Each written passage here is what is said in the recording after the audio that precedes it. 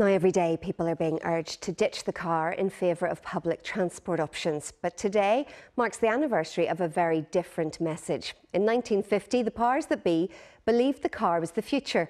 And because of that, large sections of the rail network were closed and ripped up. Our South East reporter Cormac Campbell has been looking at what's left of the old Belfast and County Down railway line.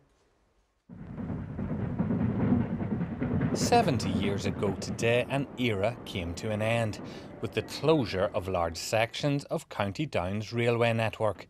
For years, trains travelling between Belfast and Newcastle would have used this track, travelling through places like Saintfield, Dundrum, Downpatrick and Crossgar.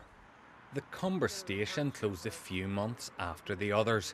Before that, it offered impressively fast services into Belfast. An express train could leave here from Crossgar and be in Belfast Queen's Quay Station, which is just beside the Odyssey Arena, in about 14 minutes. Now, I'm going to head into Belfast shortly, and it's going to take me an awful lot longer than that. The route's legacy is marked by the reuse of some of its old stations. Crossgar is a fire station, Downpatrick a museum, and Newcastle a supermarket. Teresa Lynch and her family have lived in the old Saintfield station for 20 years. As well as being a family home, it retains evidence of its former use. So these are the levers, and they were used by the station master to change the track.